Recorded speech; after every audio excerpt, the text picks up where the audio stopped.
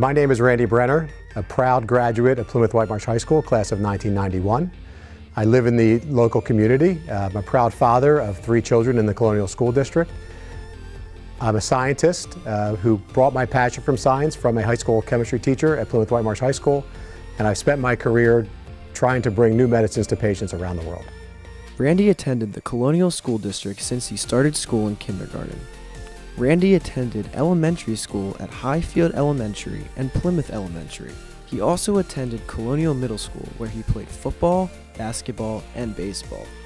And of course, he attended Plymouth Whitemarsh for high school. Randy started at PW in 1987. He was there for all 4 years and graduated in 1991. It was at Plymouth Whitemarsh High School in the fall of 1988 where he met his now wife and of course my mother, Deborah Delano Brenner. You know, there's not one specific time I remember meeting Randy or Deb. I just know this, that when a teacher starts in their first year, the class doesn't really take to them very kindly. Randy, in my second year, he was very friendly and open and accepting of who I was and what it is that I was doing. And I feel like that whole thing set the tone for not only our relationship, but for the success that we had in the program and in the class at the time. At PW, he continued his family legacy to PW athletics, with his sister being a cheerleader in the class of 1988, and his brother Andy also playing basketball and being the captain of the 1987 boys basketball team. Also, his father was one of the biggest PW basketball fans and is now honored in the athletic garden outside of the brand new gym. Randy played PW basketball in his 4 years at PW, with varsity in his 11th and 12th grade years, and being captain of the varsity team in 1991, which lost in the quarterfinals of states to a tough Harrisburg team. Right now, Randy Brenner goes to the foul line for Plymouth Whitemarsh.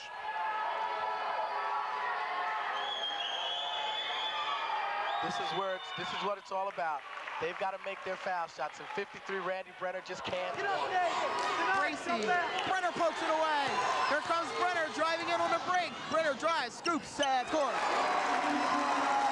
Randy Brenner asserting himself on defense.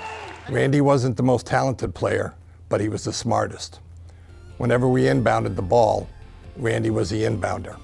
He always made the right decisions going against the defenses. He could read defenses very well.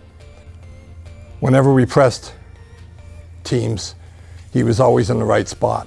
And then whenever we got pressed, he was our inbounder.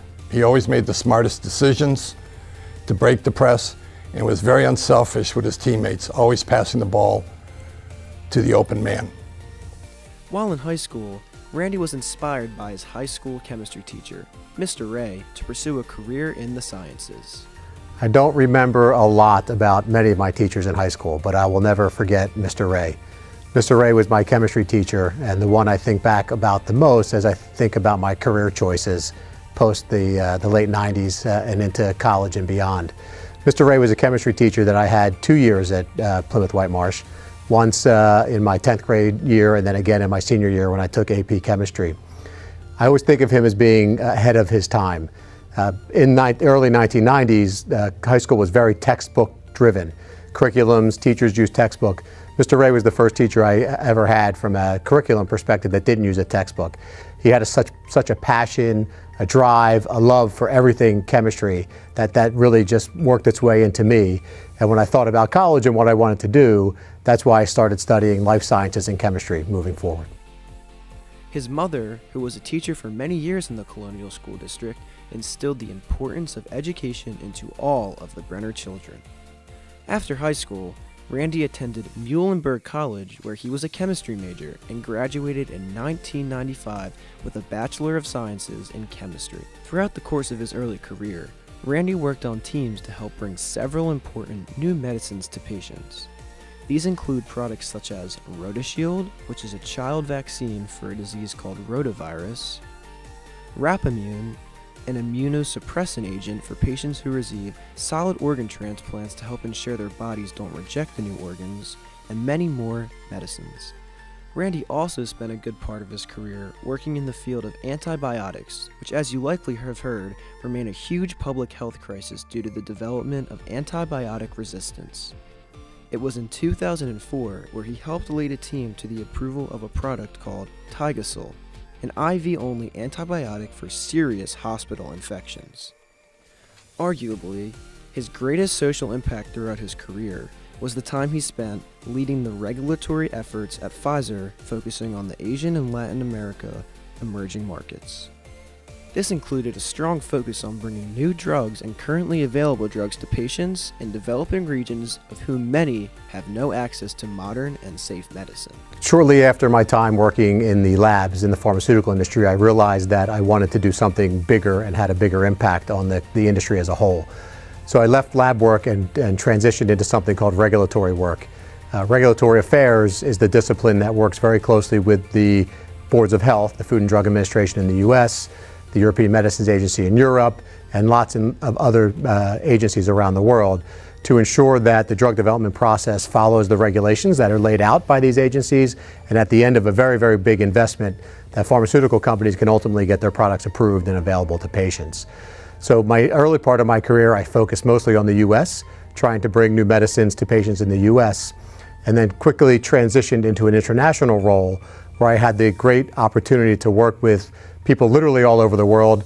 After leaving Pfizer, Randy spent 4 years with a company called Shire, where he worked in the area of rare diseases, neuroscience, GI, and ophthalmology, where he contributed to the development and regulatory process of a number of important new medicines, such as ones that helped out with ADHD and Crohn's disease.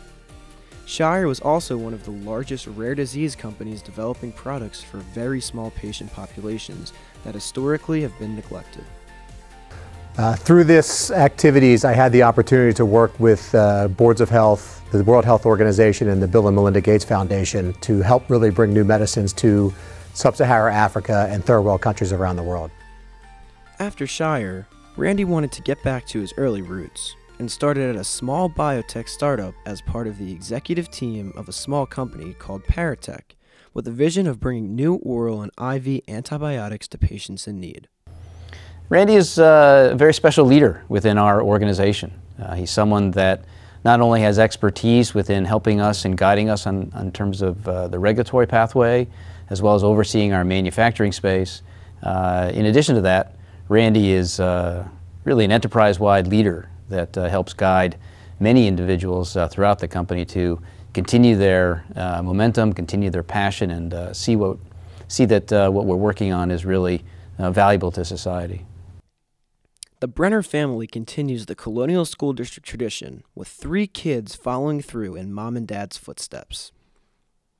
Randy continues his give back to the local community through his time and dedication to the youth sports in White Marsh Township.